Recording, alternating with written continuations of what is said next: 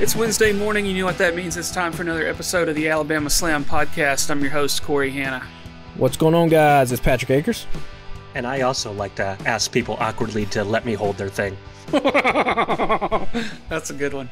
Let's not waste any time. We've got a whole lot of stuff to cover. Mostly 2 nights worth of WrestleMania. One night was better than the other, and we'll get into that. But and then we've got a couple things from Raw to talk about, and a couple of AEW things here and there. And even some additional WWE and NXT stuff once we get through Mania and Raw. So let's jump into it. I want to save overall thoughts for night one until we're done with all of these matches. So we'll just jump right into it with Becky Lynch versus Rhea Ripley. Rhea Ripley retains. You know, a decent match out of the gate. Wasn't what I expected or hoped it would be, but if what they're telling us is true and Becky Lynch was sick all week, I mean, it was still a good match for what it was, but it didn't live up to the hype. Now, I had a problem with a couple of matches this weekend that I don't think lived up to the hype. And there was probably a good reason for this one. So what'd you guys think about it? I thought it picked up in the end. But yeah, like you said, the sickness probably had a lot to do with it. 102 fever is no joke. Right. Especially with all the things that come with it. Probably, you know, nausea and everything like that. So, I mean, you cannot feel like yourself. And I thought it started out slow, but I think it got better at the end. This is not really a problem. I mean, the crowds now are 100% behind Rhea Ripley, and I don't think it matters who you throw up against her. Right. She's that big of a star. And again, that's not really a problem. It's just and I guess we got our answer on Monday Night Raw. It's going to depend on who you throw up against her. Because I think the crowds going forward are going to be at least 80-20 in her favor. If not 90-10, if not 95-5, if not in a smarky place where it's 100% Rhea Ripley. So that's a good problem to have if you're WWE. And she looks like a star. And this felt like a little bit of a send-off for Becky Lynch. I think both Becky and Seth are going to kind of take some time away. Neither one of them were on Monday Night Raw. This felt like with her reading the book and the excerpts, like, this is everything I've done. I'm at peace with everything I've done now. Let's take a break for a second and kind of reassess where we are going forward. Yeah. From what I saw, they're going to be gone for about 4 months. 4 weeks. 4 weeks, about a month or so. They'll disappear. Yeah, and she's been busting her ass leading up to Mania with pushing the book, which only helps push the company even further. So I'm sure they're cool with her taking some time away. I enjoyed this one a little bit more than I think y'all did. I thought it was a slow pace. You got to see a lot of, like, you know, it was Rhea showing off some power. As you said, it did kind of speed up a little bit there toward the end, but I didn't hate this for the opener. I thought it was enjoyable. Yeah, it was fine. And like I said, I don't want to shit on it by any means, because if she was sick, she was sick, and you can't. There's only so much you can battle through, right? Adrenaline will only get you so far. Yeah, but I think if they had wrestled the type of match that Bayley and Io wrestled with their stakes, I think it would have been a lot better. I think the Bayley and Io match was better, but they're not as big as stars as what Rhea Ripley and Becky Lynch are. Right. So the crowd was like... Let's see. There's also the situation with the crowd. You have two separate crowds, and it may be the exact same crowd, but the crowd that was there on Saturday night was sitting in a freezing cold stadium with 15-mile-an-hour winds dropping that temperature by a good 10 degrees. I mean, that's true too. Yeah. So they weren't popping for a lot of stuff that they probably should have popped. Whereas on Sunday, you had a warmer stadium, and you got a better crowd. I think that plays into a lot of it, but. Yeah, probably so. And also, WWE, Philly is still a little cold in April. We're seeing some baseball games where some dudes are wearing long sleeves. Like, I know cities are kind of bidding on WrestleMania, but, like, you know, the NFL doesn't take the Super Bowl to Chicago in February for this exact reason, right? It's the weather sucks. I think Nick Khan said somewhere in one of these lead-ups to WrestleMania in the various interviews they were doing, this was the last WrestleMania that he didn't have a hand in planning. And I think their plan from here on out is to do retractable roofs at worst. Oh, yeah. And domes probably preferably. Yeah. So, but yeah. Well, unless y'all got other thoughts, I say let's keep moving along because we got a whole bunch more still to go. Next up, 6-pack match for the tag team belts. A little bit of a swerve here. Did any of us? I don't think any of us called Theory and Waller, did we? Yes, I did. Okay, well, congrats to you. Because I didn't see that one coming, but it was a little switched up. We thought R-Truth and The Miz would get the belts first, and then there would be another set of belts left, but it was kind of the reverse of that. And I was happy to see R-Truth and The Miz get the belts. I enjoyed this one. This one, you had your various spots. You had your moments of what the hell's going on. You had a couple weird things, but still, it was the R-Truth continuing to get those hot tags, winning a match inside the match. Yeah, that was comical. I will say, maybe this is just the Darby Allin of it all. But when you see a stuntman like Darby take these like crazy bumps, right, and then you see these guys like get fake pushed off the ladder and just kind of like fall and act like they, kind of choke themselves on the rope. Like and the WWE would never do a Darby Allin spot, by the way. And I'm not saying that they should, but it's just like, it's kind of weird to think about, like, and I guess that's the appeal of Darby. The dude is fucking wild and crazy reckless. Because if WWE had it their way and Darby Allin was in there, like, they would, I don't know, it's just... They would. I mean, they beat the shit out of Spike when he was there. And I mean, and Darby is just Spike 2.0. But you get what I'm saying? Like, they go halfway up the ladder and then somebody like, and then they just fall. They end up falling still in the ring. They don't even fall out. And like, it is a spot. And I'm not saying it's bad or whatever. I'm just saying it's weird to watch two wrestling companies.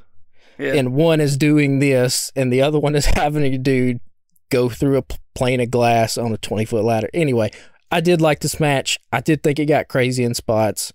I think if WWE puts effort into it, the tag team scene can be really good. And I think it's good that Grayson and Theory have the titles because they can do something with them.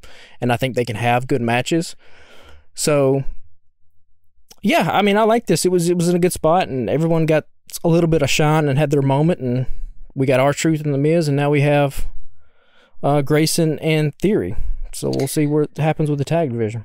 Yeah, like I said earlier, I'm happy for R-Truth and The Miz. I would have preferred to have seen the other titles go on New Catch Republic, but you can't always get what you want, right? Yeah, but you got a heel tag team on one, you got a baby face on the other one, so yeah, it works. And like I was saying, when I predicted this last week, the money's in the chase. Sure. For who you saying is going to be chasing? Probably Grayson. New Catch. I'm guessing New Catch. I mean, boy, they let them go for a long time before their video even played. So much so that like Michael Cole called it out and was like, "Oh, I guess they just forgot about these guys because they still had the Awesome Truth video playing in the background." Yeah, I was gonna say it looked like it stayed up there mostly. I don't know if it did it ever actually change. Yeah, right at the very end of it. Yeah, and then it kind of just kept going. So somebody had a glitch going on in the truck. Yeah. This was a fun match. I mean, other than the fact that Theory and Waller got belts, I mostly enjoyed this one. Kind of a little spoiled after seeing so many AEW ladder matches, but you know what to expect and what not to expect. Having said that, jump ahead to Raw a little bit, and Ricochet doing a 450 splash into the announce desk and landing on the front end of it. Did you? My ribs hurt. Yeah. Woo. I mean, I don't think it is a coincidence that Ricochet's resurgence has coincided the exact same time that Will Ospreay has been in AEW. I don't think it's a coincidence. And like we always talked about, I think last year on this pod when we were talking, I think I said watching Ricochet is like watching a dude that can throw 100 miles an hour, but the manager just wants him to throw knuckleballs. And now, under this new regime, it seems like, we're getting up on the radar gun a little bit with Ricochet, because this dude is a one-of-one type of athlete. Yeah. Like I said, he was curling Ivar the week before. Just full on curling that Viking bastard.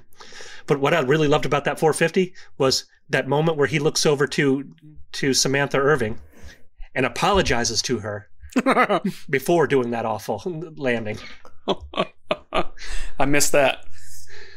Y'all got any other thoughts on the 6-man match? Or whatever, 6-pack, whatever they called it? I mean, it was cool seeing that. I was confused for a moment why the referee was grabbing Damian Priest's leg as he was getting ready to go up the ladder, but as the ladder buckled under their weight, I'm like, oh, she saw that thing was broken. Yeah, somebody, I think you were texting me and somebody else, like, there was a lot of action on Twitter about somebody needs to get rid of this ladder real quick. Next up, Escobar and Dominic versus Rey and Andrade. Rey and Andrade get the win with a little help from Jason Kelsey and Lane Johnson. Besides the appearance from Jason Kelsey and Lane Johnson, which I popped for Jason Kelsey being there. That dude's fun as shit to watch doing anything. This match was okay. I'm not sure it needed to be a Mania match. Well, I mean, this is your standard Mania match in the sense that it's your celebrity match, much like you had the one on night 2. This is just to give the spectacle of not only are we a wrestling company, but we appeal to all these fancy ass people too. Yeah, and I had seen a couple of days before that they had reached out to Kelsey and blah blah blah, and like, why do people have to report that? That just ruins everything, right? That's why you gotta avoid that stuff. No, there's he could be a little more responsible with shit like that. That's a conversation for another day, I guess. Like, I still got a pop for Kelsey, like, but it would have been so much cooler if I didn't know that he was gonna be there. Because the moment you see two dudes with big bellies jump out of the crowd, just pasty as shit, just white as can be. Right. I was trying to figure out. I'm like going, what the hell mask is that? And then I'm like, oh, okay. It's a Philadelphia luchador mask. I mean, this match was fine. It didn't need to happen at Mania, other than for the celebrity thing, like you said. What'd you guys think? I mean, it's a Minute Maid sponsorship. Yeah. That's what a lot of these matches were, just like, let's have somebody so we can have to the thing. I don't even know, but it was like Alta Fresca because it's Minute Maid AF. Yeah, which is just like, okay. Yeah, I don't have any thoughts on this, but it was fine. The Andrade, the backspinning elbow is still the greatest wrestling move. It still looks beautiful. This is kind of the start of where I started to come down for WrestleMania a little bit on this night. This match and the next two are kind of, and that next one is one that shocks to me that it didn't come off as good. But these three, if we had gotten rid of these 3 matches, we could have condensed WrestleMania into one night. I'm going to give you, let's see. My prediction is by 2027, WrestleMania is 3 nights. Oh, Jesus. It's Friday, Saturday, Sunday. It's on Netflix. I mean, you heard the numbers of what what is it that they did? What was the interactions over the 5 events? Like 265 billion. Yeah, they ain't letting all that money go. So you'll see more of what you saw this year with like the main event guys being embroiled in like multiple matches with multiple stories and having stakes. That's going to be the blueprint going forward. And they'll book out a stadium, Taylor Swift style, and they'll be there all weekend. Residency? Yeah. Yeah, exactly. All right, so this one hurts my feelings a little bit. Jey Uso versus Jimmy Uso. It was just boring. They did not get Usi, did they?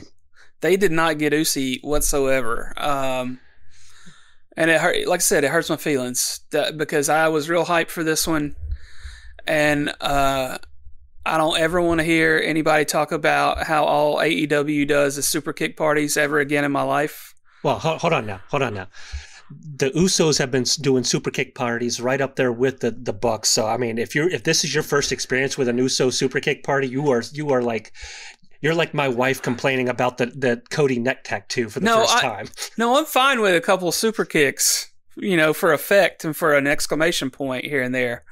But when they went back and forth like 7 or 8 times, I was like, come on. That is old school Uso penitentiary stuff back when they were still fighting with the New Day back in the day. I don't know, man. It just didn't have the heart I wanted it to have either. And it sucked then. And it continues to suck now. And I'll stand by that, and the Bucks can suck it too. But I think, Corey, what you just said just explained perfectly what was wrong with it. This match had no heart, and it was two brothers. Yeah. And much like I said, like if Rhea and Becky would have wrestled the match that Bayley and Io wrestled, I think it would have been better. If Jimmy and Jay would have wrestled the match that LA Knight and AJ Styles wrestled, would have been a lot better. And it would have made more sense for those two guys to wrestle this match. I mean, but they just didn't. The closest we got was when he's like, I'm sorry, trying to beg off. And you knew it was going to turn into betrayal. I mean, it wasn't like a shock or anything, but that was the closest it got to having any kind of soul. Yeah, and, WWE doesn't do blood for the most part in these matches, but blood would have really helped this match. Yeah. If the two brothers would have actually made each other bleed. But yeah, it was kind of odd that this one missed because these two guys were in the bloodline, which has been the most successful story the WWE has had in years, and all that backstory is there, and it just kind of went over like a wet fart. Which is not good. No, this was I was already feeling kind of bummed about night one. And then when this match happened, I was like, when it was done, I texted my friend Eddie, and I was like, this is kind of boring so far. I mean, it was just me, like, it didn't feel like a pay-per-view other than like the huge entrances, right? Yeah, it didn't feel like it had any stakes involved in it. Yeah. Or like these two guys were brothers and they had been they had been betraying each other. None of that. Yeah. None of that. I mean, other than the fucking pre-match package, which was great. They knock it out of the park with the pre-match packages and then fall flat when it comes to actually putting the matches together, it feels like. They are the heart and soul of what WWE does is to build emotion, make you feel something for what is about to happen. Now, a lot of times, what is about to happen, it's this match. It falls flat. It's not what you're hoping for. It doesn't live up to your innate expectations, but they are damn good at making you care about what's about to happen. Yeah, but that's the point. The payoff doesn't. The payoff needs to. You gotta nail the landing, and they're just not. Or they don't a lot, let's say. I feel like, especially with this one, I don't know. I don't want to harp on it too much because I've got really good things to say about Night 2. No, but I think a lot of fans were in agreement that this was just not what they hoped it would be. Yeah, it did not live up to what we thought these two were capable of. This was lackluster. Yeah. It was the weakest part of this night. And that's saying something. Yeah, for sure. All right, so let's skip to Jade and Naomi and Bianca versus Damage Control. Yep. Jade, Naomi, and Bianca get the win in a pretty uneventful match. If Jay and Jimmy had not just crapped the bed right before this match, this would have been the worst match. Yeah. But because because there was still that big pile of crap laying right there in the middle of the stadium, this felt hugely better than the match before. But it still was hugely better might be generous. They're still rolling around in a pile of crap in the middle of the ring. I mean, this match bugged me to begin with. I get that WrestleMania is all about trying to get as many people on the card as possible. But you have the tag team champions here, and it's in a throwaway 6-man tag. Well, I don't even know why Bianca acted like Damage Control was a threat, because we just watched 2 years of her beating the shit out of all 4 of them by herself. So I don't know why when she had back up in Naomi and Jade, this was supposed to be any different. I will say that the Damage Control entrance was pretty cool. That's about the only thing good in this match. I liked the entrance with the fans. I thought it was timed really well, and it came really good across the screen. But other than that, and other than Jade Cargill looking like $1 million, like, yeah, this kind of just was there. I had a dumbass moment with this match. It took me a moment to realize she was Storm with the white hair and all the Storm is coming, and they're channeling the X-Men on that one, and it makes me angry that it took me as long as it did to realize that. Were they not doing that at the end of her AEW run, or did I miss that? I don't think they were. Oh, I think they just started the Storm is coming, and then who else had on X-Men gear that day? Oh, there was Black Panther gear in the NXT match. Yeah, Trick Mello. Yeah, Trick Mello had. We can get to that match later too. I have a couple of thoughts about it, but yeah, this one was. This was not a good match. Like I said, didn't need to be on Mania. These last 3 matches, you get rid of them, and you wouldn't have missed a thing. This would have been generic pay-per-view match. Right. So let's ramp it up a little bit and get into Gunther versus Sammy. I don't think any of us had Sammy actually win. I had Sammy. I wanted Sammy to win. I didn't think they would pull the trigger on it. I popped like hell seeing KO waiting for him. Dude, slap the shit out of him to psych him up. Yeah. That's what you need, man. That's what you need.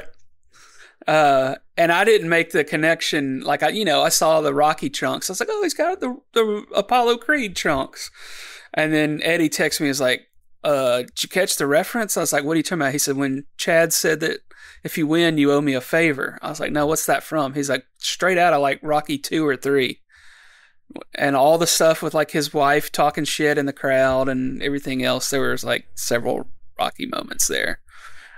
So I thought that was cool. But I was just happy to see Sammy win. I honestly didn't think they would do it. And then when they said that he was on day 666, I was like, ain't no way WWF or WWE is going to repeat 666 days for as long as they have to reference this title.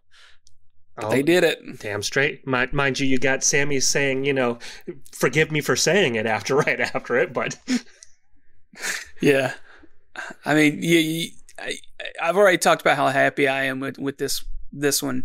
And this was a good match. It was not only exciting to see Sammy get the win, I thought it was a good match. What do you guys think? This was best match on this night.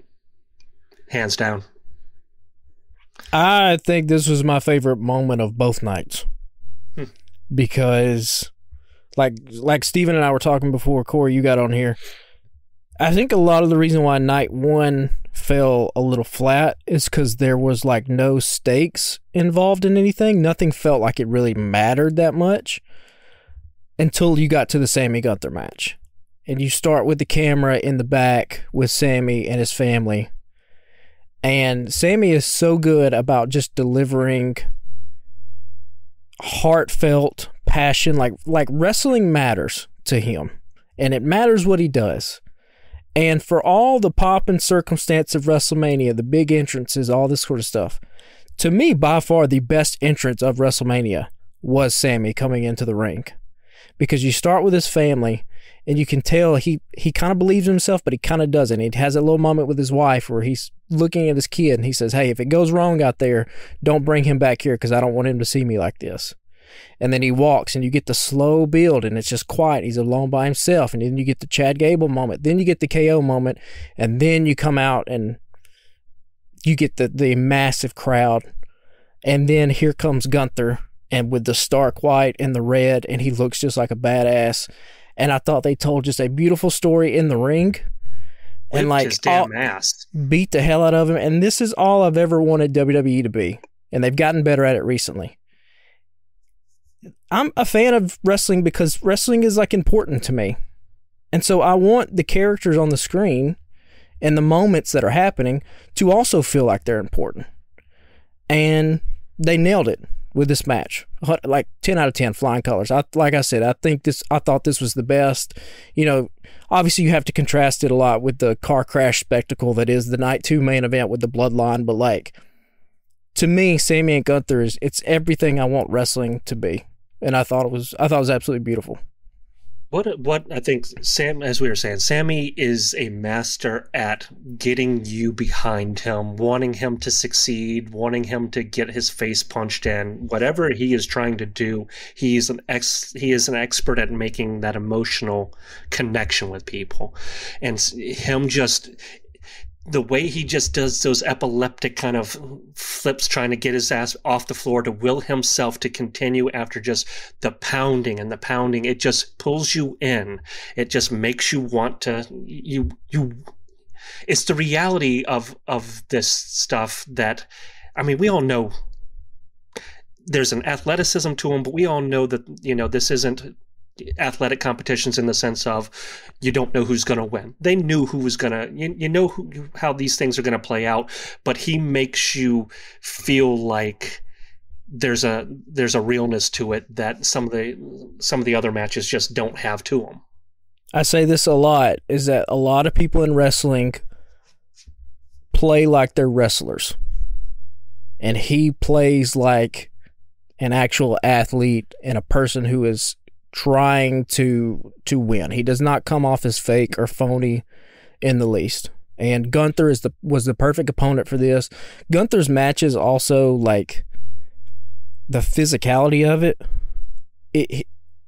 You can't help but have a good match when you're wrestling against Gunther, because when he starts chopping you and he starts laying that stuff in, it gives a visceral reaction to the fans. And you can't help but lean forward and start paying attention. And Gunther is a master at that. I think he's top 5 wrestler in the world. I can't wait to see what he does on the main event scene. This felt like a send-off of the mid-card, and here we go. Cody's going to need some opponents. That upper, or the main event level scene is going to need some heels, and I think he is ready to just step right into that role and succeed. They already kind of have a history, too, with the Rumble last year being the last 2, etc. Yeah. Yep. Yeah, that'll be fun. If they, I don't know how immediately you put him into something like that, but if Seth's going to be out for a while, I mean, Gunther would make a worthy first big opponent for Cody, right? I think they do Randy Orton first. That's my prediction. But Gunther is there. Because you've got the other title that's going to be predominantly on Raw. I think Cody is going to be more giving the SmackDown guys their moments. My other prediction is I think that's going to flip.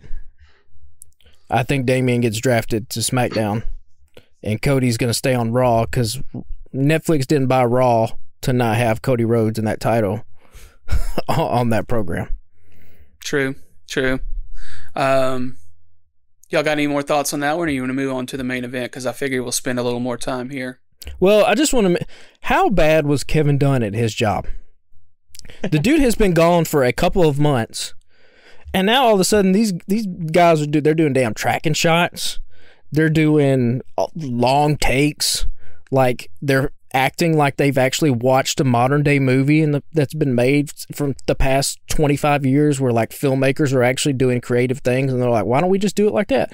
Even last night on Monday Night Raw, Liv jumps Rhea, and I don't know if you guys were watching, but the camera goes into Rhea, and Dominic, like, get out of here, and he smashes the lens, and the lens does a transition. Like, bro, that's stuff that's like filmmakers have been doing for like a while now, and like, just because you're a live event in WWE doesn't mean you can't do it. And Kevin Dunn, for whatever reason, had a vision of wrestling like it was damn 1982 still. And now some fresh blood has gotten in there, and it's livened up the production. This is a statement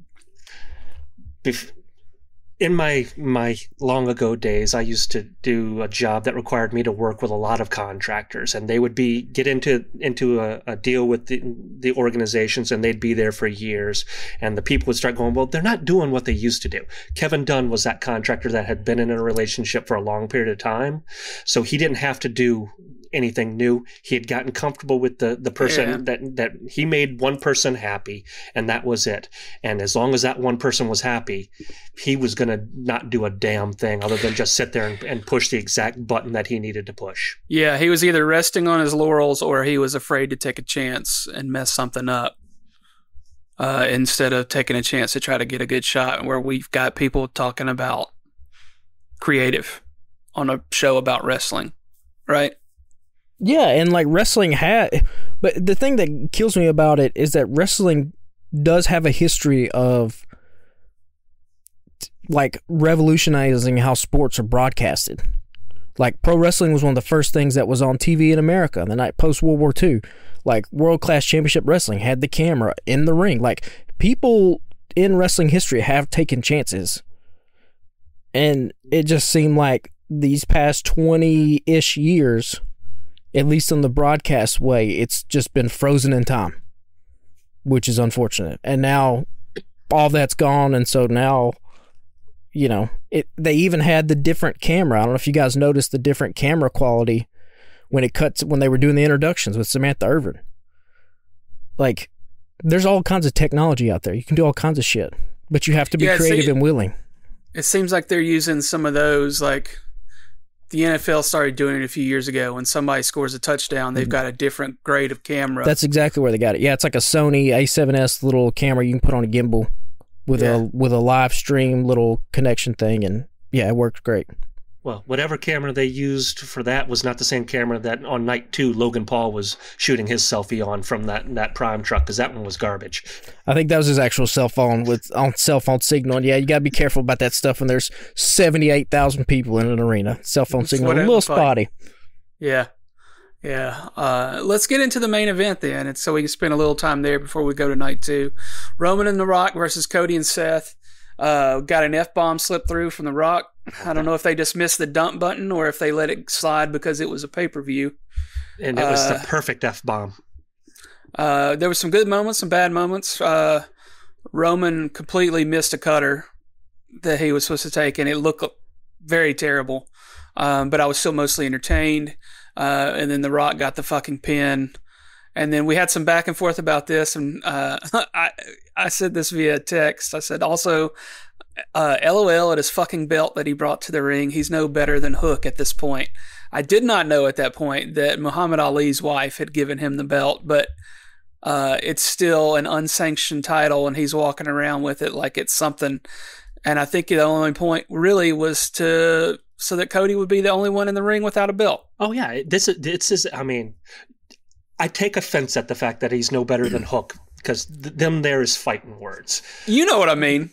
But I don't mean like physically or even with these belts, I take offense at that, because the FTW title, Hook is a good guy. He is carrying a meaningless belt for no reason other than to make himself look important. That is not a good guy thing. The Rock is a complete bona fide jackass that you're supposed to hate. So he's got this belt that is designed to make you think he just gave himself a jackass belt. So it is the perfect belt for him. And the fact that, you know, he's making it seem like they didn't just pay Muhammad Ali's widow to give him a stupid belt, it makes it even better. Yeah, I don't think Muhammad Ali ever carried that belt whatsoever. He never carried a belt that had a bull on the front of it. But nevertheless, I think the MVP of both of these nights, the main event, and I gave this dude a little bit of shit a couple weeks ago, but he redeemed himself. Seth Rollins did masterful work across both of these nights. His ability to convey emotion, his selling ability, the grand entrances on both nights, particularly night 2 with that. I mean, I love that. That was fantastic. I think I blurted, on night 1 when he walked out, what in the fuck is this man wearing to the ring? Yeah, he was great across both nights, and I know some people had some qualms about the night 1 main event. I didn't see anything wrong with it. I thought it was great. It made sense why the referee couldn't do anything. The Rock played his part well. Roman, I thought all these 4 of these guys did a good job. I noticed some of the missed spots like you did, like the cutter that kind of turned into the coffin drop-esque. Yeah, neck breaker, whatever the hell it was supposed to be. But I thought overall, it served its purpose, right? Yeah. this, and I talked about this a couple times on this weekend, and this is an AEW versus WWE thing. The things that bother me in AEW are the fact that they don't obey their own rules, where, like, the referee's discretion. I bitched about that. On this one, we had a referee discretion moment, but it made sense storyline because you had the board member out there telling the referee that if you count that fucking pin, I'll fire you.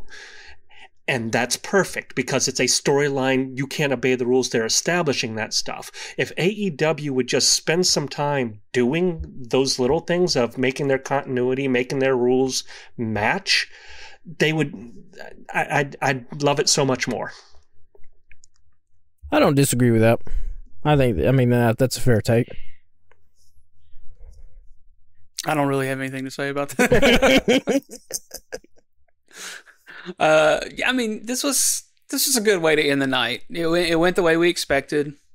It didn't feel as big as I thought it would, but it still felt like a good match and a good way to end the night. I was trying to explain this to my wife over here because she had kind of had that same feeling you did of she wanted something more, she expected more, she wanted those bigger stakes, and I was trying to explain it as this is the end game kind of moment where you're getting that snap and people are disappearing. It's important, but what it's really doing is establishing that final moment for the next big movie, and thankfully that movie was only one night away.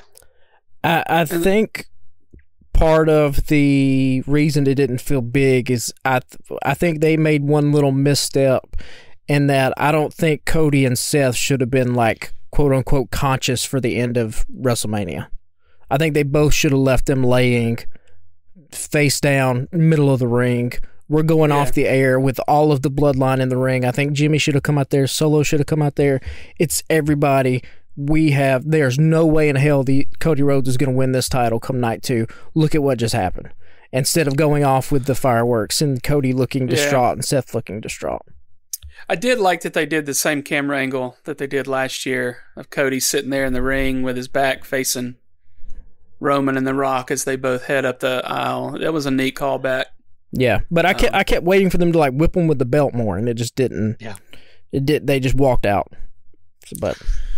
So overall, I think we kind of touched on it. We all kind of. I don't want to say I don't know. Is let down the right word? I was let down a little bit by night 1. It had a couple of moments here and there, but it just did not feel like a Mania to me. I wouldn't say I was let down. I think last year we had a similar situation where one night was better than the other, and I think you're perpetually going to have that no matter how many nights it is. Sure. But from a WrestleMania perspective, WrestleMania, while it's a spectacle in general, there's only been 1 or 2 matches at any given WrestleMania that is like, yeah. So, I mean, WrestleMania as a whole is one of those things where people forget how much of a letdown the previous WrestleMania was. So, to me, this one isn't anywhere near the worst WrestleManias I've ever seen. No, I think that, a lot of people, it is World Wrestling Entertainment, but the E should really come before that second W. You're not going to get, there are 3-4 matches a year where you really go, holy shit, that was a hell of a wrestling match. Most of it's just like, it ranges between like, to decent. Yeah. Well, let's get on into night 2 then. Started out with a bang. Drew versus Seth. Drew wins in what felt like a pretty quick match. I felt like that one, I blinked and looked up, and Drew's got the win. He managed to sneak in a tweet from the crowd. I thought that was funny as hell. And then afterward, Drew and Punk are talking shit, and Punk gets into it with Drew, knocks him out with his arm brace or whatever, and then you hear the Judgment Day music. Priest cashes in, finally learns what to do and how to use the briefcase, right? Yeah, I love how WWE was like, oh, a lot of people have been critical of Damian because blah blah blah, as if they didn't write him to be a bumbling idiot like as if they're not the ones decided to do that. It's like the fans were only responding to what was happening, which was you were writing that every time this dude came down, somebody kicked him in the face. Like we didn't make that narrative. You made the narrative. You're the ones that did it. That, or he acted like he didn't know what he was supposed to do, and now all of a sudden he hands it directly. The ref's got it in his hands, and he says, "I want to cash this in right now." Yeah. So, but on the plus side, all those bumblings and the people kicking him in the face is a dude he just swiped the title from, which makes it feel a little bit more important that he might get the title taken away from him by that same dude. Yeah, I mean, I will reserve judgment on how successful Damian Priest's World Heavyweight Championship run is going to be when it ends, but I was not happy. I wasn't so happy. I didn't really care. But if you look at where the title has just come from with being Seth Rollins, to then have it go to a guy like Damian Priest is a letdown, because I think everyone would be much interested in Drew McIntyre and CM Punk fighting over the title. Now, obviously, that probably has a lot to do with the fact that Punk's probably not 100% heel right now, so you kind of have to do things. You have to, do something else there, and maybe you don't want your title held hostage while you're trying to wait for that match. But regardless, I just don't buy him as a champion. That's just me personally. I think this is designed to do two things. The first thing it was designed to do was give Drew McIntyre his first win in front of 72,000 people. And it did that. And he looked great. He looked apart. The next thing this is designed to do is to give Drew his win in front of, 30,000 people in Scotland. And that could be, yeah. I mean, I wouldn't hate that. Because we're now 2 months away from that? Yeah, and I mean, I don't think it's necessarily a bad thing coming off the run of Roman Reigns holding that title holding a title for forever, to kind of hot shot some other titles around just a little bit. And see, that this one doesn't bother me in that sense, because the way Damian won it wasn't through a legitimate match kind of thing. So while he has the title right now, until he establishes himself as a champion that can retain it, Drew taking it right back from him is perfectly fine with me as far as that. He's a guy he's Icarus in that he's outflown his reach. Well, he's also, no offense, I don't think he's that good, but that's might be me being a little harsh. He's just generic big guy to me. Semi-related, can I just say that Sean Ross Sapp is on fire with his damn tweets? Because like in this match, he's like, you get Drew with the bored at work tweet during the match. So he wins the belt. Sean is like, hey, congratulations. 3 minutes later, never mind. And I popped at that. Or when he's like dealing with Chelsea Green on Raw, it's like, is this the whole match? It only says like 37 seconds. You must be kidding, right? I mean, he's just full of snark, and it is beautiful at times.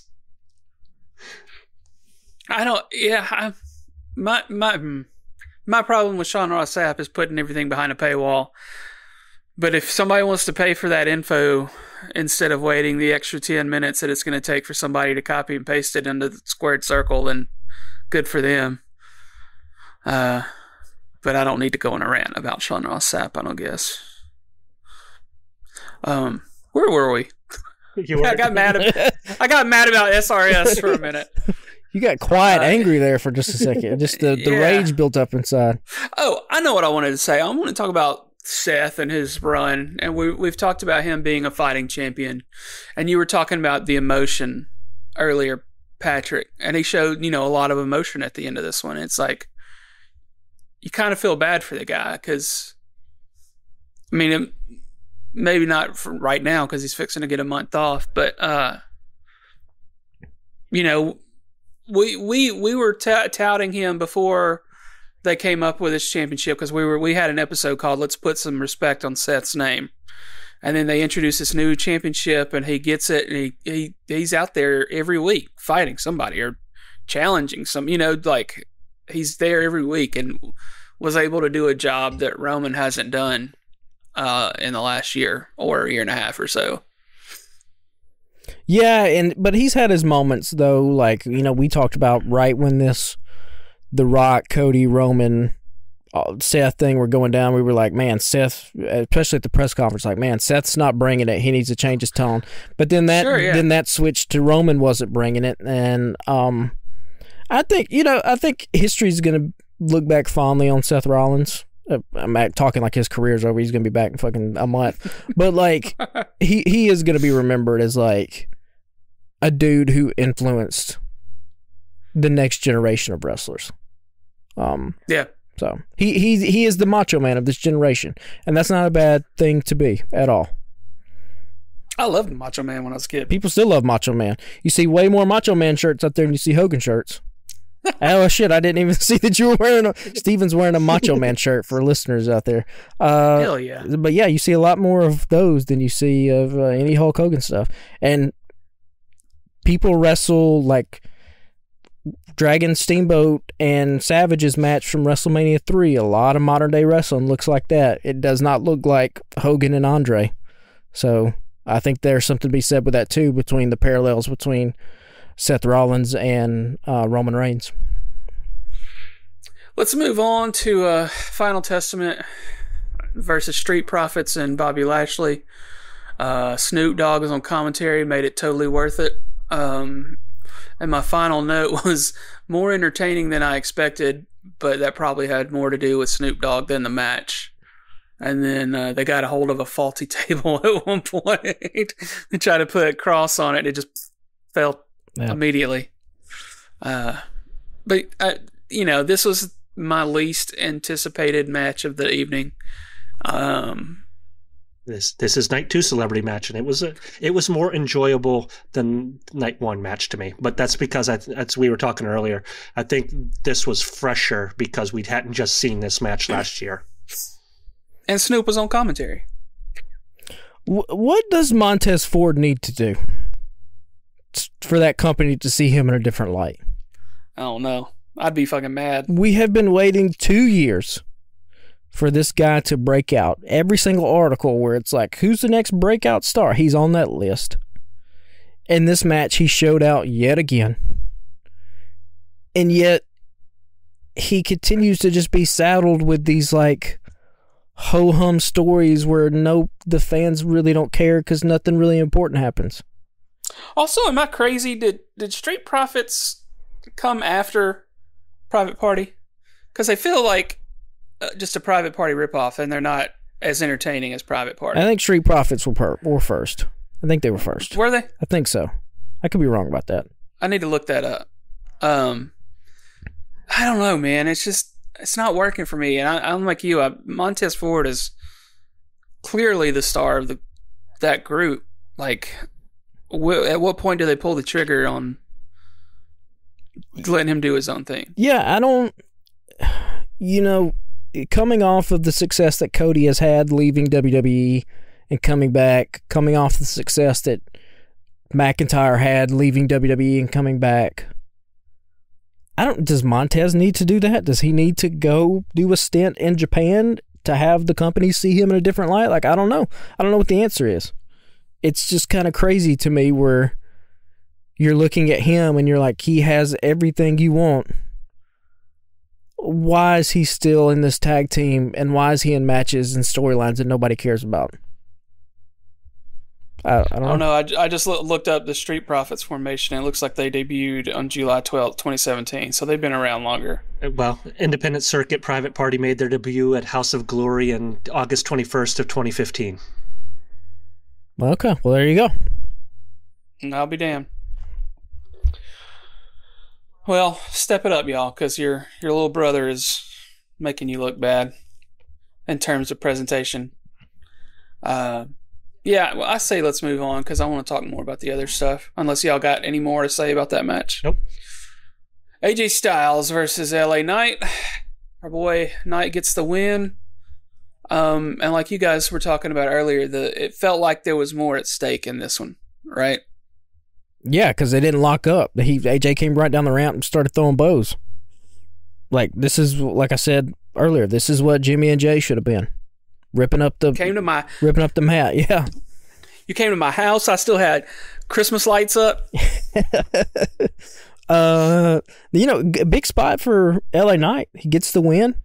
And fast forward to the end, he is one of the baby faces in the ring with Cody Rhodes. I still think that U.S. title is there for him to win. I still think that is going to be the match at some point with Logan Paul. But yeah, I liked this match. I liked the physicality of it. I liked the ripping up the mat and the concrete and everything like that. I liked all of it. Yeah. I was going to say, yeah, I'm 100% same kind of opinion. This was it wasn't the best match of the night, but it was a solid, entertaining match for exactly those reasons. Of it had that aggressiveness that the Usos didn't have. Yeah, and at first I was bummed that I was like, oh, it's just going to be AJ and LA Knight. But A, they put on a hell of a match. B, it was super entertaining. And C, friend of the show, again, I'll refer to him all the time. Eddie said, AJ Styles can make anybody look like $1 million. And he did a good job of putting Knight over that night, I thought. Got more out of this match than I initially thought I was going to get, honestly. They stepped it up. That's the difference. Is they understood that the assignment. This is WrestleMania. You don't bring your non-A game. Yeah. Yeah, and what was an overall much better night. This was just one of the reasons why I thought. Patrick, you got any other thoughts before we move on? No, I mean they did smart by wrestling a different type of match. There were no lockups. They were like, we're going to be the spot where we go in and it's 100 miles an hour from the start, and we're going to rip up the mat and let everything land a little bit snug. And that's our spot. Yeah, it's a fight. They were both actually throwing haymakers as opposed to what we saw at the press junket the other day, where they were just kind of wrestling around, grappling each other. Well, LA came to that press conference with a very aggressive hug. And like I put in our group chat, like if you're going to try to sucker punch somebody, you actually need to sucker punch them, not just grab them by the neck. And AJ hit him with a couple of high singles where, I don't know. If this was a real fight between AJ Styles and LA Knight, I think seeing the wrestling moves, I think I'd put my money on AJ Styles. That old dog still got it. He's got it, but if you're looking at the outcome of that little press conference thing, only one of them was bleeding their own blood. Yeah, but if this is on the streets, I think LA would be asleep, because I think that high single would have went all the way through, head off the concrete. Yeah, AJ's from Georgia, baby. Yeah. Ain't nobody breaking this redneck. Yeah. So KO versus Orton versus Logan Paul. Logan comes out with that big ass Prime truck, and then KO comes out with a golf cart that he's taped KO to the front of. I laughed so fucking hard. And then he backs it all the way back up the ramp to go get Randy Orton. And Randy Orton telling him to slow down as he speeds down the ramp. That should entertain the hell out of me. This is the match that I had the most fun with. Yeah. It was a fun match. I mean, I hate the outcome, but we knew it was coming. As you pointed out, I think over the weekend, like, you got to have that belt around Logan Paul, his waist or on his shoulder when he goes to the ring with his brother to fight Mike Tyson. Right? Yep. And then you take it off him after that, maybe, with LA Knight. But yeah, this was fun. It was a fun, the two of them continually backdropping Logan onto the announce table was fun, and all of it's great. Like Logan, I've said it before. He just, I don't know if he was a wrestling fan growing up, but he just gets it. He's just a natural at this. It comes so effortlessly to that guy. There's certain things that you have to do in wrestling. With Sammy and Gunther, they showed off a style, but what I said there was that they showed off Sammy's personality in that. This match also showed off a little bit of those personalities too, where you've got Rand with the backdrop thing where Randy's kind of giving him the lesson class of, no, you got to lift him up higher when you're dropping him on this, or when Logan in the ring shoving him and be like, yeah, you two fight. And they're just like, nah, we're still going to whip your ass, until the moment where they kind of pause, and being good guys, they kind of have that moment, which entertained the crap out of me of, are we going to do this now? We're going to do this now? Okay, let's do this now. And then, friends fighting friends. And that's the kind of stuff that entertains me, is being able to see the personalities come out. Kevin Owens is a master at smack talking in the ring, and there's only one other person that does it anywhere close to him, and it scares me to say this, and that's Roman Reigns, because Roman Reigns will talk some shit on you in the ring. Yeah. KO is the perfect, we've said this before too, like if you were going to be a wrestler, I think that's who you want to be, and that's the spot you want to be. Because, like, you can do this match. And, like, if they wanted to, in 4 weeks, if they turned Kevin Owens heel and had him face-to-face with Cody Rhodes, he would not feel out of place. He would look like he belonged. He's so good at doing this. And, I mean, this is not a crazy thing to say. Like, he's a first ballot Hall of Famer. This dude is one of the best of his generation. Yep. And it's kind of crazy to think about, because if you go back to Kevin Steen, Ring of Honor, I don't know if you could have foreseen this in his future. You could have easily imagined a future where Kevin Steen is a forever indie darling, and crazy to think about that. Everything he did as he moved up in scale just continued to work. And he's not really doing anything different than what he was doing in 2012 in Ring of Honor. He's just taken it a little bit slower and made it mean more. Yeah, that's all he's really done. His look hasn't changed. He's got the same damn look. He's got the same catchphrases are the same. The moves are the same. It's just now he's doing it in front of 70,000 people as opposed to 5,000 people. Yeah, I mean, I always find an excuse to get KO on a big show like that, because he's always going to perform, right? Yep, and I love that the Sammy hype up of him still ended with him slapping the shit out of Sammy again. I'm here for it, man. Listen, you got to slap. Sometimes, listen, if you're going to try to hit a big PR or you're doing something physical, like, get slapped in the face a little bit. If y'all have never seen the YouTube clip of, I think it was John Henderson, defensive tackle for the Jaguars in like the mid-2000s, it's a pretty viral clip of him just yelling. And he was like 6'5", 320 pounds. And this little physical therapist guy, one of the trainers on the team's like 5'6". He's just slapping the shit out of John Henderson just pregame, just as hard as he can. And John's just screaming. Because, I mean, you need that sometimes. Just get it amped up. It would have been funny if he'd had smelling salts, though. That's the next thing. We've done the slapping. Now it's time for the smelling salts before the guy goes out to the ring. Smelling salts. I haven't thought about that in forever. Yeah. Used to see those all the time in like stuff in the 80s. Oh, they're making a comeback, bro. There's all these like 16-year-old kids out there trying to hit deadlift PRs, and somebody gives them some smelling salts right before. Jesus Christ. All right, so let's get into Bayley versus Io Sky. We talked about the stakes in this one earlier.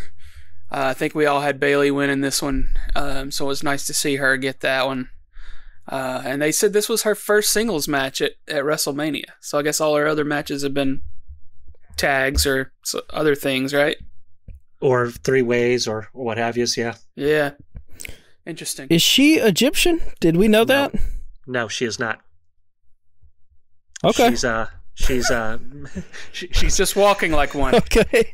This was a big topic over here. No, she is not. There is a Egyptian museum from her in her area where she grew up in California, where she is a Mexican American. Martinez is that last name. Yep. Gotcha. Not very Egyptian. All right. Well, that's a choice, I guess. 2024. I mean, I didn't hate it, but I was like, I didn't think she was Egyptian. But whatever. Did not. I like the match though. every once in a while, Io's got to remind people that she's actually one of the best women's wrestlers in the world, and the fluidity she has in the ring, and some of the stuff with the counters that they were doing. They got real technical, and I geek out for that kind of shit. So I really like this match a lot. Can you imagine how much more this would have been this was a fun match, but think about how much more it would have been on that entertainment level had Damage Control and Io been built this way throughout her entire run. Yeah. That's we talked about on this podcast. Io should have been beating people up, making them tap out. Every time she turned around, she was getting smacked in the face by somebody while she was the women's champion. She'd be on the screen, you'd be like, oh, I forgot that she was the women's champion, because all the other heels are out of the ring and she's the one getting the shit beat out of her. Makes zero sense whatsoever. So I personally think they failed Io in the booking of this leading up to WrestleMania. That being said, that's not on her. She can't control that. What she can control is how she goes out there and wrestles, and I think these two women did a fantastic job. Yeah, good stuff. So the last match of the night, Cody versus Roman. The first interferee was Jimmy Uso, and then Jay stepped in to take him out. And this is when you think all hell's about to break loose, right? So Solo is next, and the big rumor was that WWE signed Jacob Fatu, and he pulled out of a GCW event he was supposed to be in Saturday night, right? So everybody's like, okay, well, he's going to step in somewhere along the way. I'm looking forward to it. Give me some Samoan Werewolf. But then Cena's music hit. Cena comes in. It kind of made sense because he and Solo had a thing last year, right? At least briefly. And then we get The Rock. And then the Shield music hits. And this is when I moved up in the front of my seat. Because I was like, at first I was like, okay, they'd been teasing Stone Cold. We all three of us thought Stone Cold was going to be there. So this was the time for Stone Cold. But then the Shield music hits. So I'm scooching up. I'm like, oh, somehow they worked out a deal to get Seth. Or is it not Seth? John Moxley. And I'm just on the edge of my seat. And then here comes Seth in the Shield gear, which was cool. Especially because he had that line a month or two ago about I'll be your shield or whatever, etc. And then he immediately gets popped in the face, taking the attention away from Cody when Roman could have hit Cody with the chair, right? Well, so Seth's knocked the fuck out. We had kind of slept on this part of that story, in the sense that we had been focused on Cody finishing his story, but there was a huge subplot in this match that came with that moment. We get that redemption of Seth Rollins, where all the things that he did in the past that made him that rat bastard came back. He paid his dues. He's now at that moment where he can exist outside of what he was, and I think that's kind of cool. Yeah. And then the wild card for the evening was the Undertaker music hits. And I got to give credit to my wife here, because we were sitting there, we were talking about this, and she's like, I bet you the Undertaker shows up. And I'm like, there ain't no way in hell the Undertaker's showing up tonight. And she gave me the biggest I told you so look, and I just had to sit there and just, eat a big old, I told you so sandwich. Patrick, you've been looking like you wanted to say something for a minute. I mean, why Taker? I have an answer. Okay, give it to me. And this is not my answer. This comes directly from one Mike Mizan. They had they had the Miz and R-Truth on Pat McAfee's show on Monday, and they were talking, and the way the Miz put it is it made so much sense. The Undertaker is the epitome of the WWE locker room leader. If you have the Undertaker's approval on something, you have the entire backing of whoever, because he has been that authority figure backstage since the beginning. He is the guy that everybody kind of looked to for those locker room leaderships. And while Stone Cold is important to do, The Undertaker is more WWE. Okay, but Yeah, all right, cool. Yeah, but it's The Rock. So it either needs to be Stone Cold or okay, here's what I was thinking. If you were not going to do Stone Cold, just any creative, if the three of us are in the writer's room and Triple H goes, we can't get Stone Cold, then I think my suggestion would be, okay, Triple H, it needs to be you coming down to the ring. You don't have to get physical, but you and The Rock we've already established this thing because you came out on SmackDown post the press conference and said The Rock may be on the board, but I basically run this show. I'm still calling the shots. You have a little interaction, and then since you can't get physical, maybe The Rock pushes you or something. You look to the back, and out comes Kevin Owens, and out comes Sammy, and out comes LA Knight, and out comes all the baby faces that were there in the middle of the ring to hoist Cody up, and they all take The Rock out. Also, did The Miz explain why the Taker couldn't be bothered to put on any sort of gear? Well, that I'm okay with. If the Taker's going to come back, he doesn't need to be in the gear. Yeah, he's no longer the dead man. He is just straight up the retired Mark Calloway, formerly known as The Undertaker. Okay. But I think if The Rock is going to be the final boss, then if you were not going to do Stone Cold because it makes sense, I don't know if you waste taking out The Rock with somebody else who at some point down the line can't feel The Rock's wrath. So like a Sammy, a Kevin, an LA Knight, those guys could still be there, but they could still be like, fuck it, Cody's our guy. We're taking you out. You're done. Just a suggestion. Did Undertaker have a moment with Cody at some point before this, or was that Bray Wyatt? That was the Bray Wyatt thing. Okay. I couldn't remember if he had a past meeting or something. I like your idea there of having Triple H come do it, but he said he's done. He's got his pacemaker, he's got his jump starter. He's not going to do any of that stuff anymore. Yeah, that's what I'm saying. He doesn't have to get physical, but like we have established The Rock and Triple H are not on the same side in storyline. But I think I don't know if I would have brought the other dudes out there, because I think that's something I kind of like that idea, but at the same token, you shove Triple H. He starts to do something, but instead the lights go out, and then the Undertaker kind of standing up for that would have been just as fine for me. I'm fine with the Undertaker being there. Do I think Stone Cold would have been better? Yes, but I think Undertaker's just as good. But Undertaker's not just as good. Come on, no, he's not just as good.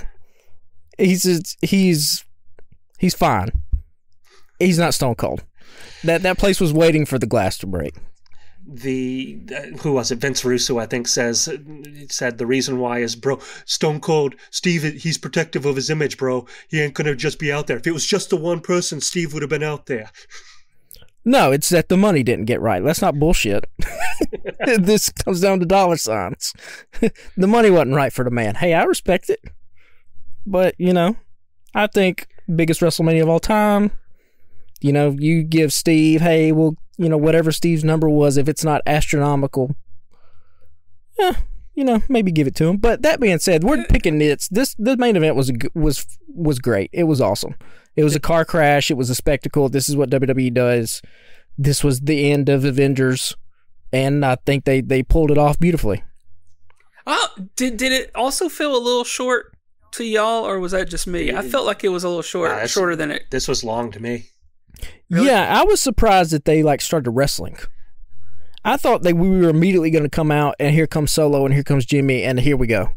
Yeah, I really. That's what I thought. The Bloodline rules didn't come in till real late into where I thought it was going to. Yeah, I don't. It was weird. But this, I learned this weekend that one of my wife's favorite things is when the music hits and the people come just full tilt down the ramp. Like Jay coming for Jimmy, just that excitement instead of people just fucking around. She was yelling. She's like, go. Like when Jay comes just hauling ass. I mean, Cena hit a dead sprint. That man did not break stride. Just straight going through the whole thing. When I was talking about the people talking trash, this match was a perfect example of Roman Reigns talking some shit. When he hit the crossroads, I don't know if you caught what he said. He's like, I knew that move sucked. Ain't nobody gonna get pinned to this move. Nobody won a match off a crossroads. Only to like immediately get hit with those 3 crossroads to lose. It was it's that shit talk that I love. And the Seth moment was such a nice cherry on top. Like the fact that this man has been all Roman ever wanted to be was acknowledged. Roman is the insecure guy. And so he just wanted to stay in the Shield for forever and be with his buddies. And the fact that Seth did the turn on him and it literally ate him alive so much that in the biggest moment of his life, instead of going for the win and hitting Cody, he decides to get his revenge. Mm-hmm. And let it come full circle. I love it. That's great storytelling. And like, I've seen a lot of people. Well, I guess what I'm about to say now is going to be kind of it's not necessarily meant to be a dig at WWE. I've seen a lot of people here recently with the long-term storytelling just be like, "Oh, this is masterful. This is cinema." You know, that meme that goes around a lot. And yes, it is great, but it is also like.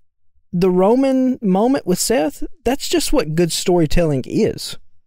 That's Aristotle and poetics. Like that is, I guess what I'm trying to say is that like wrestling now is finally taking a turn to what other art forms have been doing for forever now. It's just that we haven't seen it in wrestling a lot. And so now it is like, and I think part of it is because so many people our age, you know, grew up loving other stuff and also loving wrestling. And so our other loves and the other influences we have bleed over into our love of wrestling, and we're just exposed to so many more stories now and so much more content. Whereas like maybe in the 70s and 80s, that really wasn't the case. So I think it also, go ahead. I think it also has to do with the fact that wrestling is a sport, and up until the last 30 or so years, you had jocks and you had nerds. Yeah. And now you're getting nerd jocks who grew up. I mean, to spotlight that he was in a WrestleMania event, Johnny Gargano was given by his wife an Avengers #1 comic book. And so you got these people that are growing up on these comic books that had those kind of story beats to them. So they're now bringing those mentalities, like you were saying, in. So it's those nerd jocks that's kind of twisting things up. Yeah, it's making for good wrestling and good stories. Now, that being said, if this match happened with the regime that was in power, say, a year and a half ago, you don't get that payoff. Oh, no. That's the last thing I have listed here is, let's pretend that Cody didn't come back. Who should have taken the belt off of Roman? Sammy. Oh, God. Yeah. Yeah, it should have been Sammy. But like that is part of it too. I don't even know if we get the Roman Reigns run without Cody coming back. Like there's been talk here, WrestleMania season, of like a new era of WWE. The new era of WWE started when Cody Rhodes came back, WrestleMania 38. That's when the new era of WWE started. 2 years ago. And like, you know, we'll have time to kind of do a retrospective of Roman Reigns' career, because I think he's going to be gone for, I think, a while. We might not see him for months. What's different about that? Well, I guess that, you know, touche there. But I do think Cody now having the belt, you know, he talked about on Monday Night Raw, Roman being the most important wrestler of his generation. I don't think that's the case. I think he's being humble. Cody Rhodes changed wrestling in America.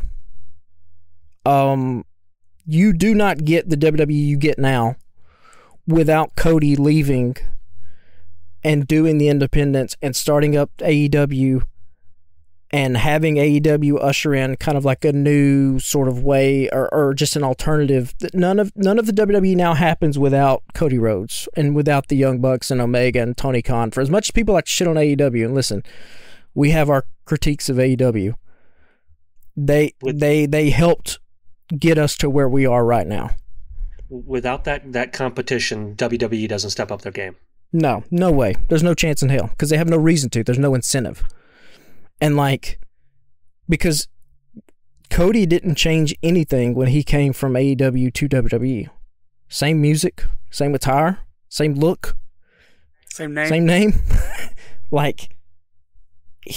We will look back at this moment in this era of wrestling, and I'm not going to say that in 20 years from now, Cody Rhodes is going to be on the Mount Rushmore of most influential wrestlers of all time, but I don't think he's going to be that far off.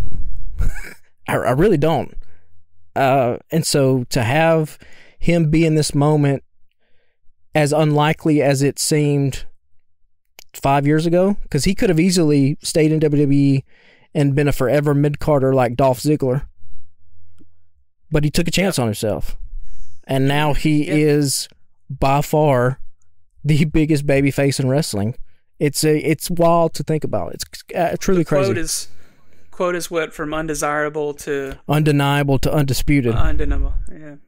I'm not gonna lie. I did laugh at myself thinking about how if he didn't win this match, he had booked himself into not once but twice never competing for the world title. I mean, that is going to be a great sliding doors. What if Cody Rhodes never left WWE in the first place, and what if he never left AEW? What if Tony Khan convinced him to turn heel in AEW and stay there? What would WWE look like, and what would AEW look like? It's gonna be great to kind of think about and play around with. So, wrapping up Mania, this was in a little vignette after the show, I think, or maybe it was in the middle of the show. There was a thing about Nia Jax. I didn't realize she was The Rock's cousin. This explains a lot to me. Why she gets the time that she does, because she's not. I just don't. Whatever. We don't have to talk about it. I just was like, okay, now I know she's The Rock's cousin. That's why she gets to be on TV. That's why they brought her back. Well, so is Tamina, but she isn't getting that time. Yeah. Oh well. My disdain for Nia Jax, I just thought I needed to throw that in there. All right, so Monday Night Raw, Cody with a 47-minute intro and speech, right? Yep. With The Rock in there. What did The Rock give him? Or what are we supposed to think The Rock gave him? He gave him the bead, one of the beads from Roman's necklace. That's what he was talking. That's what he's referring to, where he said you don't have to open your hand to know what that is, and that's where you get the "Don't ever break my heart again," because I think they're going to play on the fact that the Rock is consumed by Cody Rhodes now, because Cody now occupies the same space that the Rock once did, and he did it by toppling his family to get there. I like that story. Yeah, I figured it was the lighter from a cigarette lighter from where he set his bus on fire. No, I thought it was pretty. Did you text that to us? Oh, did you? Yeah. Oh, I don't know who did. Did you text that to us? What I just? Oh, yes, okay. Steven, yeah. But fans online were kind of like, "What's in the hand?" And I was like, "Oh, is it not kind of obvious what he kind of?" And I might be wrong. But I did not even think about that. Yeah, that's where I would go with that. Interesting. But I do. You got any more thoughts? I do like that, because people thought the promo was awkward between them. It was a little long. I'll give you that. It was very long. Yeah. I think it was awkward, obviously on purpose. It reminded me a little bit of like the James Bond scene in Skyfall, where Javier Bardem has Daniel Craig tied up to the chair, and it's like sort of pseudo-sexual. He's kind of making passes at him. Because I think now we get we had The Rock final boss yelling at the rafters, making middle school jokes. Now I think we're going to get the sinister final boss We're now because The Rock and kayfabe never expected Cody to win, right? But now Cody's a real threat. So now we got to turn the dial a little bit, and we got to take him out. So I think that's why he was like a little bit more coy last night, and just the awkward, like, let me hold the title. I loved it. I thought it was great. I didn't understand all the hate for it. To me it was a little long. Trim about 10 minutes off that, but at the same time I get why they let it go as much as they did, with him pausing to let the crowd boo to kind of build the sense of what was going on. So I didn't hate that part of it. The title exchange, it was kind of awkward, but I think it was designed to be that way too. So I agree with you on that. But to me, the Raw itself was a good way to do a season premiere of Monday Night Raw in WWE. I fast forwarded a lot of the night. I did watch a couple of things here and there. We saw the Judgment Day versus R-Truth and a guy they can't see, which y'all knew where that was going, right? Yep. I enjoyed that. I enjoyed that intro of them all raising their titles, and suddenly you see R-Truth just pop up and being like, I brought the titles back to Judgment Day. It's funny. I mean, Patrick had the point earlier though about like, oh, hey, here we go right into the comedy thing again. But so I'm gonna laugh at it either way. I'm gonna laugh at R-Truth. So we get the quick appearance from Cena. You fast forwarded through some of the matches then, because I mean, the first match right out of the gate was Ilja and Shinsuke Nakamura. So you get introduced to potentially the next up and coming guy who is a hard hitter, who is going to be somebody who is going to be on the level of Gunther, because he is on the level of Gunther already. Yeah, but I didn't get to start it till 8 o'clock, yeah. And I knew I wasn't going to be awake at 11 o'clock if I didn't fast forward through some matches. Dragunov can do that little fist from the top rope thing now. He ain't going to be doing that in 3 months. He's going to mess it up. It's going to go sideways on somebody, and it's going to be like, hey, that's cool. You can break it out every once in a while, but that's not going to be a thing you do going forward. The little stiff just fall down on somebody. Yeah, man. That goes south on Randy Orton one time, and that's going to be the last time you ever do anything like that. We didn't talk about the brainbuster that Sammy gave. Oh, well, that's the super finisher. It was fantastic.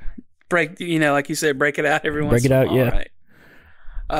Right. So let's see. Jey Uso pins Drew in the Fatal 4-Way after some interference from CM Punk. What do y'all think about them? Is that just their way of delaying because Punk still isn't healthy? Because they want to get Drew and Punk in a thing ASAP when he's healthy, right? So they were like, screw it, let's let Jey win. I think you got to pull the trigger on Jey earlier than later, because the longer you let him linger there, he'll fade fast. Yeah. Whereas Drew can maintain himself, as you've seen, from the ability to shit talk anybody and everybody, whether it's CM Punk or Bondage Undertaker. CM Punk, bro, you a hater now. Come on now, leave our man Drew alone. Drew ain't done nothing to you but talk trash on the internet. This is now twice you've cost this man a title. He ain't never done nothing. He wasn't trying to actually hurt your tricep. He just prayed to God that it would happen, and it happened. Okay, it's a little bit different. Now you just out here hating. You hiding under the rings and shit. Come on. Yeah, I thought that was funny because it was very not CM Punk like, and then all of a sudden his ass jumps out from under that ring. Caught me off guard. Y'all got any other thoughts on Raw from last night? I know we've got a couple of off-topic things down here. Like I said, this was a good intro as a season premiere. It establishes what we're kind of expecting, kind of sets up where I assume Rock and Cody are Mania for next year, maybe. You kind of see the up-and-coming people that are a couple NXT people. You get that mid-card kind of feel of what's going to be coming too. So I thought this was a good introduction to people. You're going to need some people to step up, though. If Seth is going to take some time, Roman's going to take some time, Becky's going to take some time. This is where you look at some other people and be like, well, okay, Dragunov, what do you really got? Is it going to translate to a big stage? Same with Roxanne Perez. If she gets called up, like you got to Liv Morgan, obviously getting involved with Rhea, like these, which that chair shot was unprotected chair shot. I was like, damn. Yeah. I had to rewind to watch that again. I was like, it hits a shit out of her. But you need to, now the spotlight can get shared a little bit. So who's going to step up into it? So we'll see. Someone out there on the Twitterverse put a meme of it of where that chair shot, it hits her in the head and the sonic rings pop out. It was beautiful. As Patrick has said on numerous occasions, the internet is undefeated. Stays undefeated. All right, so other notes here. The first rule of rankings is we don't talk about rankings. You've said I'm not allowed to talk about this, but these rankings things are driving me crazy. So are we in AEW territory We are now, in AEW, because here's what, y'all didn't watch Collision, but they said, they had an interview backstage where I want to say it was Garcia talking about how he's like, I know I just can't come in here. We've got the ranking systems. I can't come in and just, declare I'm going to be on a championship match. And yet one Wednesday ago, you had somebody come in with 0 wins, 0 losses and say, I got next on a title. And that would be Mercedes Moné. You've got Swerve as number 1. You got Orange Cassidy as number 2. You got Will Ospreay as number 3. Will has wrestled 4 matches. Daniel Bryan's got 10 under his belt. And Will Ospreay is somewhere down in like number 7 or 8 if you are doing these rankings anywhere legitimate. This goes back to get some consistency with it.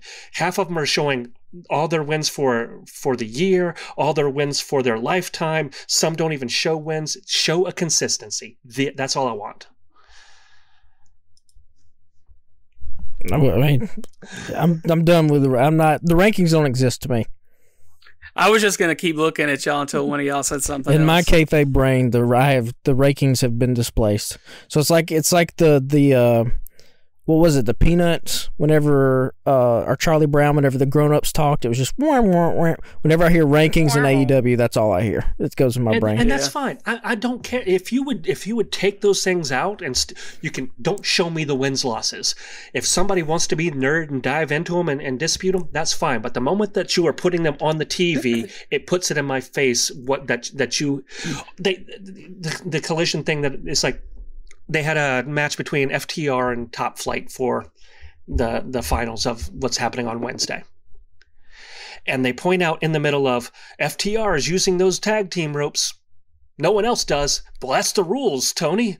They should be doing them. Well, no one else does. So if you're pointing out that nobody gives a shit about the rules in your thing, why do anybody break a hold when they grab a rope? Why does anybody care about the 5 or 10 counts or anything? You've established your rules don't matter a goddamn thing.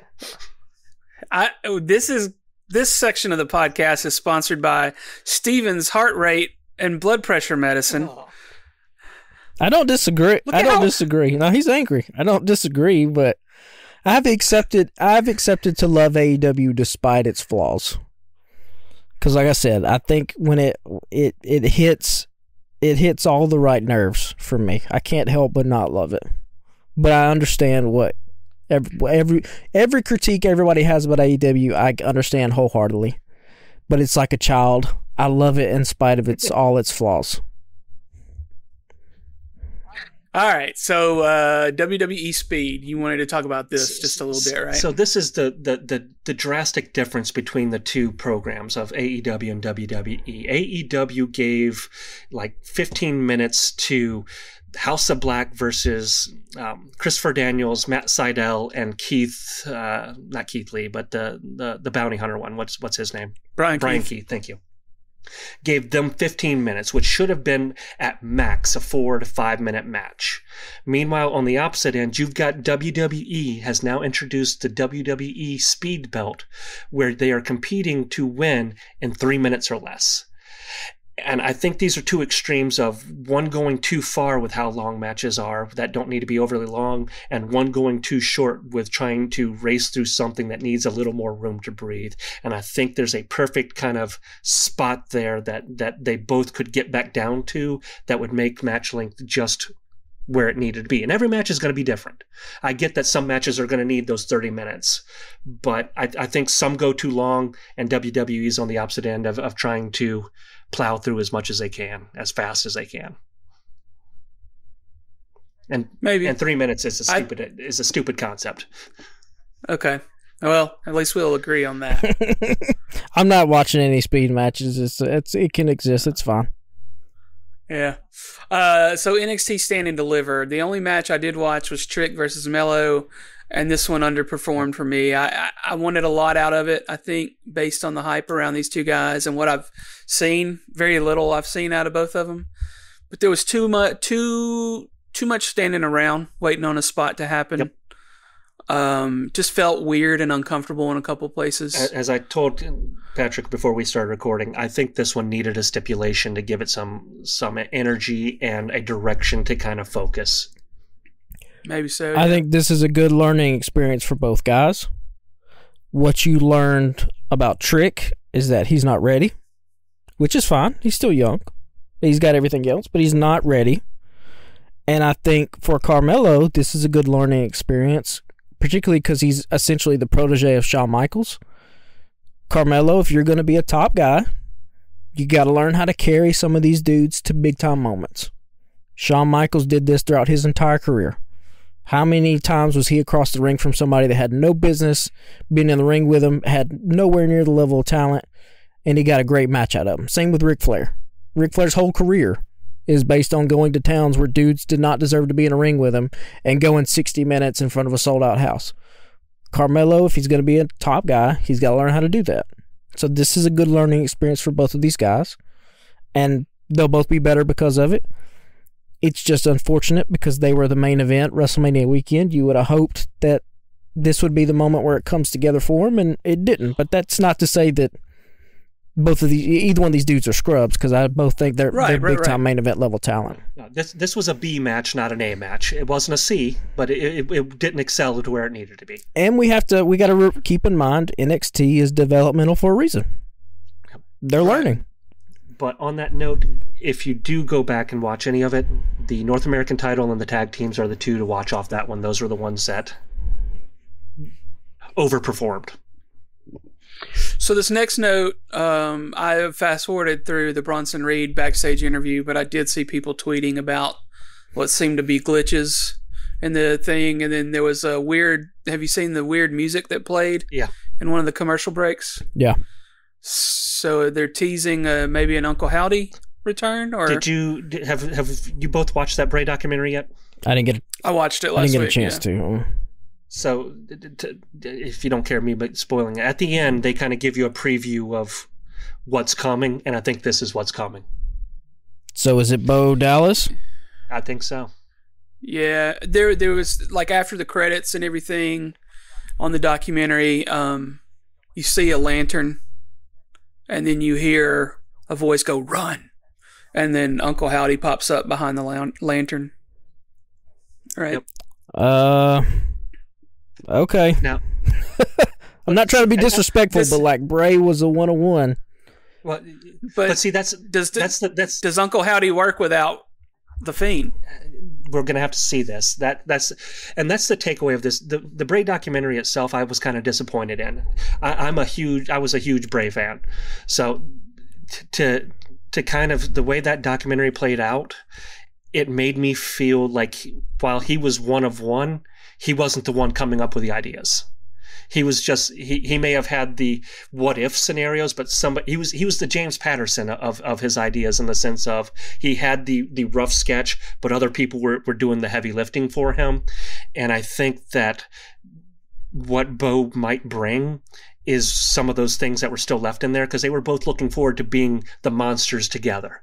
This was like, Sure, and I'm not opposed to the idea. I just don't know that the Uncle Howdy character works without the Fiend. Maybe he could be some other weird incarnation of something, that would be in the Wyatt family, but I don't know that. Yeah, I mean, let's not forget that we all left off thinking about the Uncle Howdy character that it was kind of stupid. The mask was kind of dumb. Everything about it was kind of dumb. Now, they might change some stuff, and who knows, but yeah, it definitely is cool when they do the Easter egg things. It adds another element of storytelling, but yeah, I'll hold off judgment till I see some stuff. Yeah, That's kind of what I'm hoping. Maybe it'll be some new take on it or whatever. We'll see. And then lastly, Collision. Not Collision. I didn't watch Collision, and I don't think you did either, Patrick. No, I didn't watch Collision. And Steven, you said there wasn't anything worth discussing. No, not really. It's jobber but we matches. do. Yeah. Since we covered Dynamite last week when we recorded late on Thursday, I guess two things. One is the Dustin Rhodes. So Dustin Rhodes doesn't have a thing. Like, there's no reason for him to be competing, but he said that in his promo. He was like, you have no obligation to face me. And then he challenges Samoa Joe, right? So someone pointed out on Twitter that it was finish the story. A Rhodes versus a man named Joe, right? Because Roman's real name is Joe. I hadn't made that connection yet, but this is AEW's version of finish the story. I mean, Dustin cut the exact same promo. Well, I say that Dustin cut a promo that was the worst hits of the Cody Rhodes story. He just got all the same story beats about this, and it's tomorrow has me worked up a little bit. We've got the story about how we're going to have the CCTV footage, right? So they are, which I thought was a joke at first. So in theory, this is them trying to draw their biggest attention to the company in a long time, right? Because they're capitalizing on all the hype of CM Punk.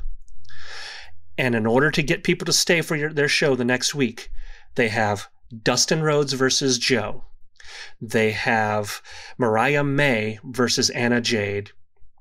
You have Lion Hook and Sabata versus Shane Taylor Promotions and Anthony Ogogo. You've got Edge versus Penta, which is your best match on that card. You're going to have the world's attention on you, and that's your payoff to get me to stay. And that's disappointing. It's like they don't know how to capitalize on attention that they're going to get. I mean, I'm not going to argue that, but a couple of these matches were announced before they announced that they were going to show that footage. So it'd kind of be a slap in the face to be like, hey, we got to change this up. You're not good enough to be in this show. Oh, it's not a slap in the face. You flat out tell them you're not a main card event. I'm sorry. And the quicker somebody learns to realize that, the quicker that they can progress in AEW, because right now you're continuing to give matches on Collision. We got Claudio Castagnelli for 11 plus minutes versus The Butcher. I like The Butcher. He ain't an 11-minute versus Claudio match. You got the magical girl versus the one girl who's in the infantry that went, for like a decent amount of time. You continue to have these people that are not your stars in the company that you're giving so much of your valuable time to, while letting other people not. Jay White was anywhere on TV. Swerve was nowhere on TV. You had a promo for Joe responding to Dustin Rhodes. Dustin Rhodes is a 55-year-old man who's not going to do anything. It's great that he's got a job. I love him to death, but he's not the future of your company. You've got Chris Jericho, who is perpetually pushing this. He had a match with Hook against Shane Taylor Promotion that involved Ogogo coming in and jumping them after the match, where I'm going, I didn't even remember who the hell the dude is, and he killed an entire Cody career in AEW. I mean, you're not wrong in a lot of your points, but like, why was some of the shit on the Monday after Raw last night? Like the biggest Raw of the year, and like most the stuff we talked about was on Raw was like promo related mostly, except for the Fatal 4-Way. You had The Rock and Cody Rhodes, your two biggest stars. They took 45 minutes of your TV show.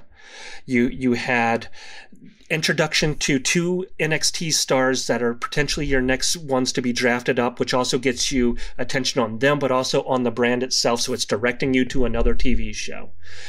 Yeah, but a casual watcher is going to be like, who are these people?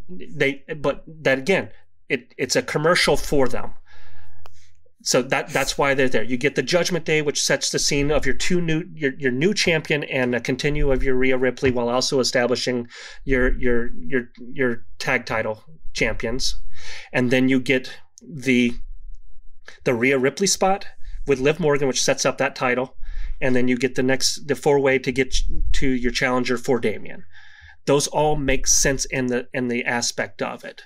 Having Joe versus, that would essentially be like having Akira Tozawa as the first opponent for Damian Priest. I will hold off all my AEW talk for next week till I see what this footage is going to be.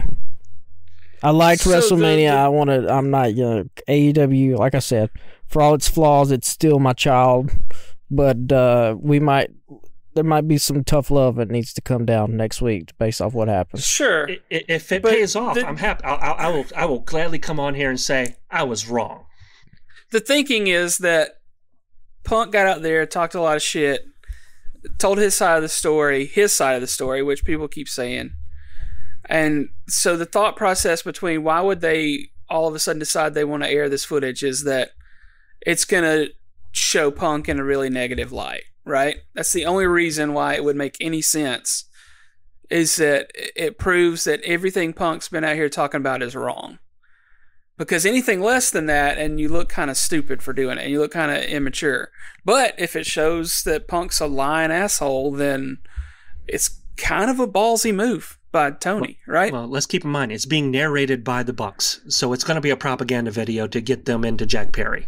It's while we may see some footage, it's going to be the footage that they want you to see.